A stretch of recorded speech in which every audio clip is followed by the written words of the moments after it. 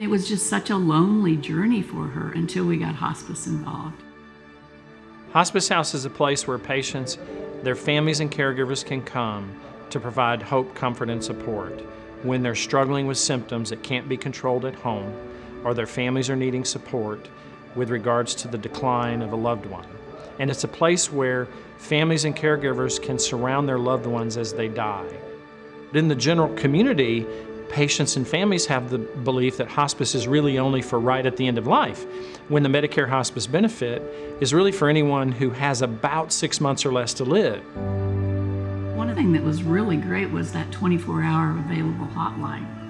So, you know, if during your time there you had a question about something that was going on, you could just pick up the phone and there would be an RN that you could talk to. We also have social workers, chaplains, volunteers, physical therapists, occupational therapists. We have a team of people available to support patients living at home.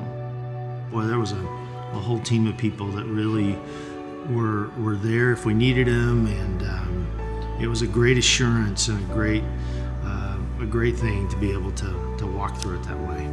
Everybody just worked together so well and cared so much and was so compassionate with their words and with their touch. Now it's easy to say, listen, thank you very much for helping us through this. This was a defining moment in our life that everybody has to go through. And if you're gonna go through it, you want help.